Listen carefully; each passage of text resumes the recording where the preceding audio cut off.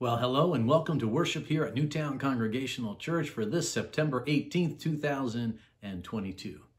We're glad you're here with us worshiping online, and I'm Reverend Matt Krebin, and I'm looking forward to spending a little bit of time with you as we ponder together what it means to be people of the humongous wow, what it means to be people of reverence, of celebration, of entering into our relationship with God first and foremost as a people who are sustained by this infinite reality that is beyond our comprehension and yet invites us into an intimacy, a connection that is beyond words itself. We're going to be exploring that a little bit later in our service, but I have a couple of announcements for us today. The first announcement is that we are receiving a special offering once again this Sunday through our United Church of Christ denomination. And that is one of the several special offerings that we have on a yearly basis. And that supports important ministry. And this is for strengthening the church. And the monies for this collection go to support local churches. Half of the money actually remains right here in our own conference and supports local churches and also supports local ministries, particularly ministers, some of whom are just starting out and providing training and other things and other ways that support leadership, but then also support special programs that enable churches to find vital ministries that are making a difference. And the rest of the money goes to churches across our denomination within the United States, United Church of Christ. So your offering makes a difference. You'll see a little bit more about that later in our service. But if you choose to support it, it's a wonderful cause for our fellow sibling churches in the United Church of Christ. The other announcements that we have is that we have begun our fall programming. We know you're watching us online, but if you are also going to join us in person, you'll want to know that we have opportunities for children of all ages, but particularly for our children starting with preschool age and infants, all the way up through our elementary and middle school children. We have a nurture program that's taking place each Sunday that is available during our both during our 10 a.m. worship, and then on occasion we'll be having our special Wellspring gathering, which will be happening today, a little bit later on Sunday, after our 10 a.m. service at 11:15 a.m. in our great room. And that Wellspring is going to be taking place each month as a means for all of us to gather together and consider the theme for that month and engage each other and have fun and interactive, both worship, music, and just a good time, hopefully, for all of us, even as we ponder and celebrate and discover these great themes of our faith that can nourish and sustain us and help us to be people of faith throughout our lives. We also want to remind you that we have all kinds of announcements that are about events that are going to be happening in our congregation upcoming. We hope that you will look at your emails and check out our church website so you can find out more about what is happening in our congregation. But for now, let us continue with our worship.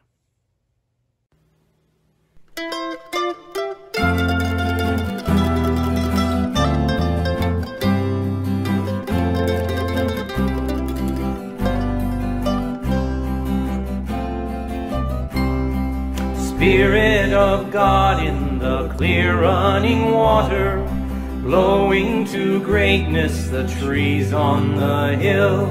Spirit of God in the finger of morning, fill the earth, bring it to birth and blow where you will. Blow, blow, blow till I be but breath of the Spirit blowing in me. Down in the meadow the willows are moaning, sheep in the pasture land cannot lie still. Spirit of God, create creation is groaning. Fill the earth, bring it to birth, and blow where you will. Blow, blow, blow till I be but breath of the Spirit blowing in me. I saw the scar of the year that lay dying, heard the lament of the lone whippoorwill. Spirit of God, see the crowd crying. Fill the earth, bring it to birth, and blow where you will. Blow, blow, blow till I be but breath of the Spirit blowing in me. Spirit of God, everyone's heart is lonely, watching and waiting, hungry and still. Spirit of God, we long that you only fill the earth, bring it to birth, and blow where you will. Blow, blow, blow till I be but breath of the Spirit blowing in me.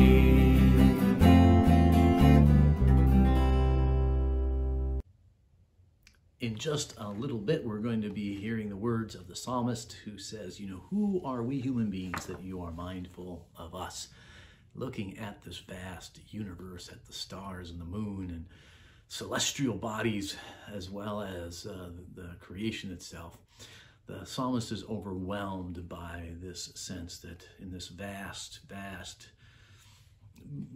for him and for the ancients, and unknowable world that is still, even as much as we know, is so much greater and bigger than we can even imagine.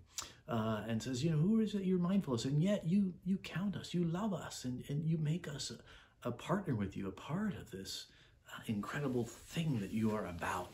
And so it's a celebration of both the awe and reverence, but a celebration of also finding humility in the midst of that, and helping us to balance our humility with reverence and with the calling of God to be a part of what God is about.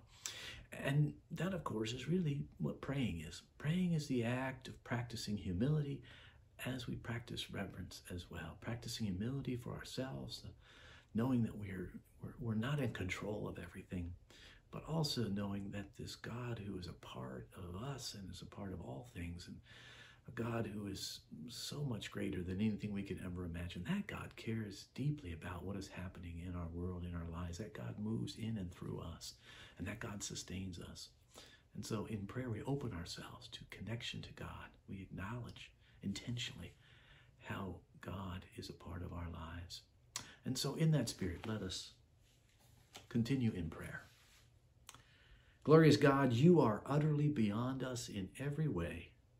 Yet you involve your holy self with our very human existence and commitments. And we give you thanks and praise for your unending love for each one of us. You have nurtured and blessed each of us as we have grown in the womb of your love and compassion over the years. And we give thanks for the trust in you that has grown in us and has developed us and allowed us to reach maturity. We praise for you for the vastness of your universe and creation, and for your many blessings to us. We give you thanks that you trust us enough to share your thoughts with our limited minds and hearts, that there is a spark of your holy life that enriches us and blesses us, even when we are not aware of it, so that we always have an inner yearning to be near to you, to be blessed by you, to discover more about you and all of your creation. On this day, we pray especially for those who are ill in body or mind or spirit, for those who are grieving, for those who are facing their own mortality, for all who are living in the midst of violence, and for those who are fleeing upheaval and destruction, for those living in the midst of disasters near and far. Hear our prayers that we offer to you on this day for all who seek comfort and assurance and strength for their journeys. And we pray for ourselves that we might be people who bear the marks of your love and compassion and transformation. Bearer of all creation, in your power, in your majesty, in your infinite love, you have ordained that your eternal presence is with each one of us at all times, so that in the morning you are there with us, and in the evening and at night you are still with us. God, you honor us with your presence, and you overwhelm us with your grace. Receive these our prayers in the name and Spirit of Christ, the one who came that we might behold that infinite grace and love in flesh and bone, and the one who taught us to pray always, saying, Our Father who art in heaven, hallowed be thy name. Thy kingdom come, thy will be done on earth as it is in heaven. Give us this day our daily bread, and forgive us our debts as we forgive our debtors. And lead us not into temptation, but deliver us from evil. For thine is the kingdom, and the power, and the glory forever. Amen. Strengthen the Church is a special mission offering focusing on local congregations and the Church Universal. God calls each generation to make the church their own. You can help tell the story of the church through your generous gifts. 50% of Strengthen the Church gifts stay right in your conference. The other half empowers ministry across the denomination. It plants churches and ministries, supports ministers in their work today, and equips new leaders for the future church. Will you vision with us and with God about what church can be? Will you donate to strengthen the church? On behalf of the United Church of Christ, yesterday, today, and tomorrow, thank you for your generosity.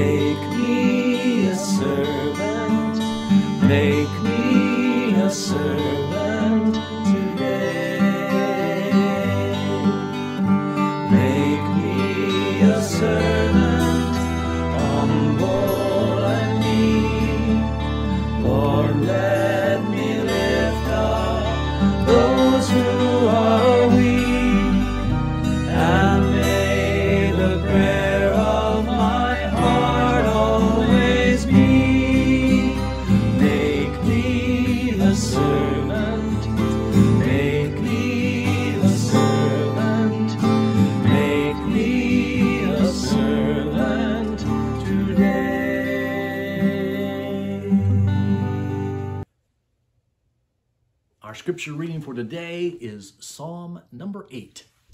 It is a psalm of praise. It is a psalm of reverence and awe, but also a psalm of in the midst of having awe for God, a reminder in our own humility of how we are entrusted with so much by God. We are given this beautiful gift of power and possibility in our own lives, but they're intermingled. To be awed by God is also to be a partner with God. And so the psalmist says it like this, and speaks of the heavens and the moons and the moon and the all these things that then remind us in ways of how we are in the vastness of this great universe, where we might be seen as nothing. We are so important and significant to God still. So we're going to hear the Psalm 8 and then talk a little bit about it. O Lord, our sovereign, how majestic is your name in all the earth. You have set your glory above the heavens. Out of the mouths of babes and infants you have founded a bulwark because of your foes, to silence the enemy and the avenger. When I look at your heavens, the work of your fingers, the moon and the stars that you have established, what are human beings that you are mindful of them, mortals that you care for them? Yet you have made them a little lower than God and crowned them with glory and honor. You have given them dominion over the works of your hands, and you have put all things under their feet. All sheep and oxen and all the beasts of the field, the birds of the air and the fish of the sea, whatever passes along the paths of the sea. O Lord, our sovereign, how majestic is your name in all the earth. Here ends our reading. May God add understanding to these God's holy words.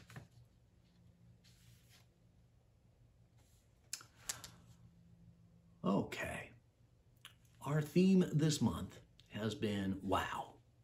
And we are reading a book as a congregation, encouraging anybody who wants to in our congregation to read the book by Anne Lamott. It's called Help, Thanks, Wow. And she talks about these being the essences, the three essential prayers that we have. Prayers for help, prayers of thanksgiving, if you will, and prayers of wow. And while she ends with wow, we're starting with wow, because I'm of the opinion that wow is actually the way we enter into then this life of relationship with God, that both where we seek in times of help and of needing and articulating our brokenness and our fears and everything else, that still is in a relationship with this reverence that is at the core of who we are, as well as then our thanksgiving, of course, being a similar response to this reverence that is a part of our lives. But the challenge for us as human beings sometimes is that we are not the same kind of wow people maybe as the ancients were, as maybe even the psalmist was. We read the Psalms and we kind of say, oh, that's nice. Yeah, we'll be a little wow on Sundays, maybe for an hour or so in worship. But, the rest of the week, I don't know, maybe every now and again we'll see a beautiful sunset or we'll see this or that. We might have a little essence of wow. But wows are kind of things that sneak up on us these days. And I think the ancients had an experience of reverence, of wow, if you will, not just moments of wow, but really their lives grounded in wow. Like the psalmist says here, it says, Lord, our sovereign, how majestic is your name in all the earth. You have set your glory above in the heavens. The psalmist, like many, would look up at the stars and say, look how glorious that is. And every moment, and of course, in the ancient days, you didn't have all these artificial lights in cities, right? And so when it got dark, it got dark. And when you looked at the stars, you saw the stars, right? And you saw the moon. There was this power to this. And of course, we kind of think, oh yeah, well they didn't know how far the moon went. We went to the moon now. We've landed on the moon. Yeah, maybe we're going back to the moon. That's the hope. If we can ever get NASA can get its rocket ready to go and test it out and do all that stuff. Maybe we'll go back to the moon. Maybe we'll get to Mars. And something. Oh yeah, with stars, we have this, and what is that? But the psalmist goes on in the third verse. When I look at your heavens, the work of your fingers, the moon and the stars that you have established, what are human beings that you are mindful of them, mortals that you care for them? This is the wow. Well, who are we? The psalmist in the ancient days is articulating this idea that in this reverence that is there for this creation that is visible and not fully understood. There is this palpable wow that overwhelms. And yet, as it says, who are you mindful of? And yet, the psalmist says, you have set us above. You have made us, in essence, partners. We're like a little less than God. We're like, we're not you. You are so vast, and yet you've given us all this dominion. We're in charge all in names with domestic animals and birds and fish. Things that, if you think about even in the ancient days, this domestication of many animals and being able to catch fish and even hunt birds, and that there's this way in which for the ancients, even while they were didn't go out on the ocean really far and didn't do a bunch of things because there was trepidation around lots of the earth, there was this way in which human beings were given and trusted this holy responsibility, this partnership responsibility with God to have dominion over things. And yet we kind of lose track of that. We have this sense of, maybe that, well, God's put us in charge and we're just in charge and God's not, mind your own business, God, because we're in charge now. And maybe every now and again we'll connect with you on a Sunday for an hour. But, for the rest of our lives, with this, and maybe we get more of this idea of God as my personal God who's taking care of me. But this idea that God is in and beyond all things, right? God, this transcendent reality of God is sometimes really challenging for us to wrap our heads around today. In some ways, while we've gained more and more knowledge, we sometimes think we know so much. And that humility that is a part of reverence is lost. Do you know, for instance, the magnitude of just the Milky Way galaxy of which we are part? It actually boggles the mind. Sometimes we don't pause for this, but think about this. If one were to scale down, for instance, our own solar system, just our solar system right now, so that the sun was the size of a tennis ball, a tennis ball. Okay. The earth would be the size of a grain of sand, and it would have to be 27 feet away. Sun, tennis ball, grain of sand, 27 feet away, earth. The next nearest star to the sun would be more than 1,400 miles away from that tennis ball on that scale. That's how far the universe is. And the Milky Way itself is 100,000 light years across. And it is only one of billions of galaxies, each containing billions of stars. This universe is a big deal, folks. It's a big wow. Right? And the psalmist can sense that. The psalmist doesn't have our scientific knowledge several thousand years later, but the psalmist can articulate the magnitude, the wonder of a solar system that sometimes we don't pay much attention to. But we are part of that solar system, that vastness. And so when people talk about God, if God is in and beyond all of that, we're not talking about just this little local deity that, even in the ancient days, they had kind of local deity. Oh, that local deity, he kind of hangs out in this little region of the country, right? No, the psalmist was articulating that the God that the Hebrew people were worshiping, the God that then we as Christians connect to and claim as our own. This is not a kind of a local God that's like, well, yeah, that God hangs out in our church or hangs out only here. That God is intimate. And we'll talk more about that next week. But this God is beyond all things as well, in and beyond, is at least as big as all that is in every universe, all that ever is. And that's big. That is beyond our comprehension to get in our heads. But, and so we might say, oh yeah, so who are we? Just like the song, who are we that we're mindful? And yet you've made us partners in this part of the world, in this earth that we are on, in this little blue ball. We're partners. We're just a little bit below the gods, if you will.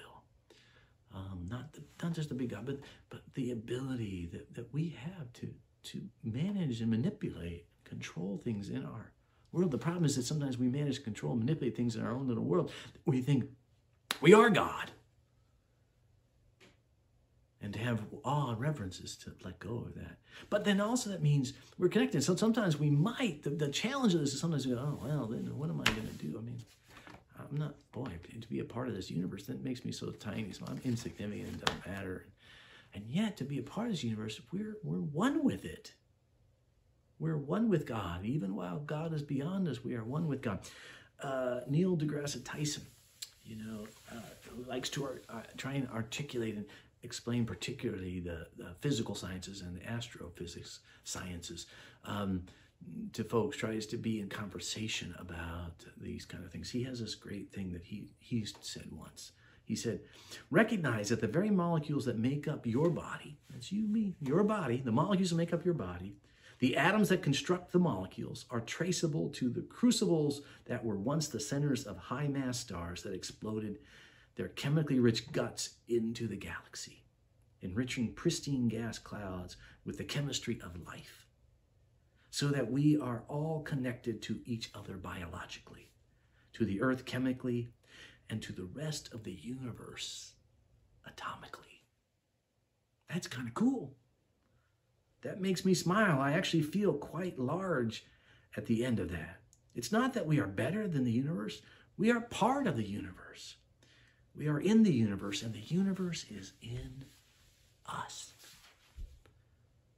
Now, he's talking about science here, right? But he's talking about this connection, and I think this is a theological statement, even as it is a science statement. Sometimes we say, oh, science and religion, they don't mix, but very often, sometimes they actually do express very similar acts of awe, of reverence, awe at the vastness, but reverence also for the connection we have with all that is and ever was. We are part of that. You and me. Amazing stuff.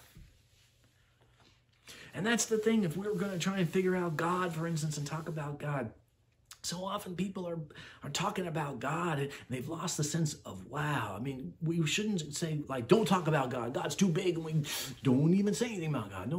No, we shouldn't do that, but also we shouldn't get this idea that God is this reality that we can control and get around. Rob Bell says, he says, the moment God is figured out in nice, neat lines and definitions, we are no longer dealing with God. Right?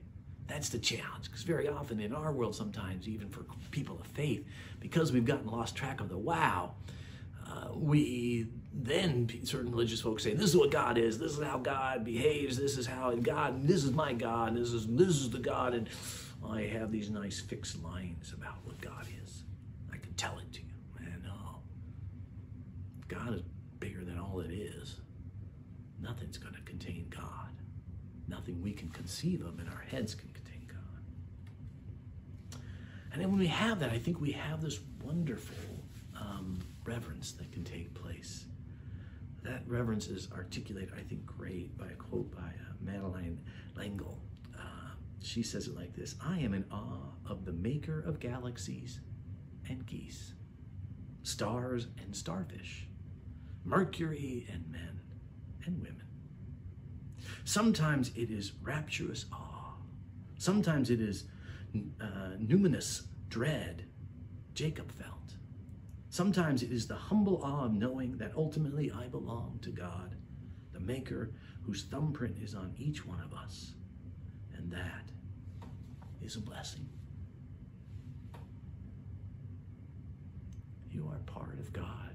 If God is in everything, if God is in every star, every molecule that ever has been and ever will be in this universe, that means God is in you. You are part of the same substance, the creative reality of God. Wow.